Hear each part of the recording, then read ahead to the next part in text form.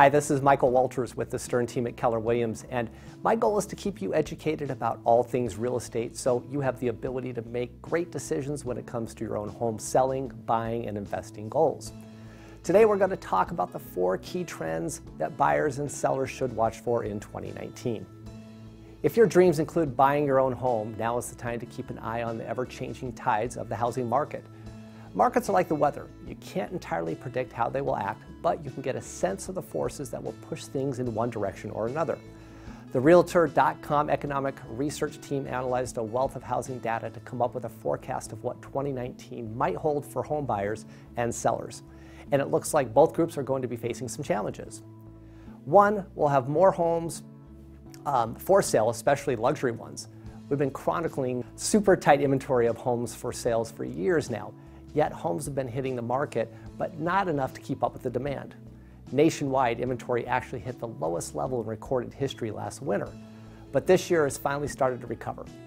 We're expected to see the inventory growth continue into next year, but not at a blockbuster rate, in fact less than 7%. While this is welcome news for buyers who have been sidelined, sellers must confront a new reality. Although next year's inventory growth is expected to be modest nationwide, pricier markets will tell a different story. In these markets, which typically have strong economies, most of the expected inventory growth will come from luxury homes.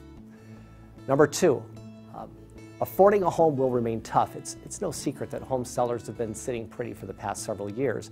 But is the tide about to change in the buyer's favor? Well, in some ways, yes, because life is going to be easier for the home buyers. In fact, they're going to have more options.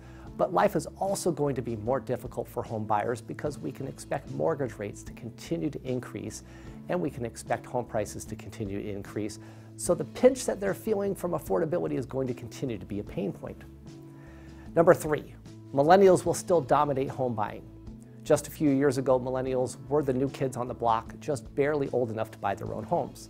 Now they're the biggest generational group of home buyers, accounting for 45% of mortgages, compared with 17% for baby boomers and 37% for Gen Xers.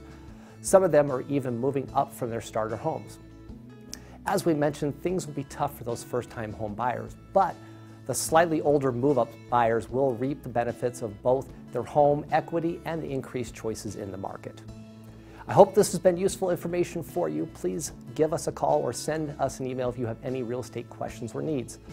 Also, you're able to get your free instant market evaluation on this site by clicking the Home Evaluation tab or click on the Home Search tab to search real properties real time for all brokerages along the Wasatch Front.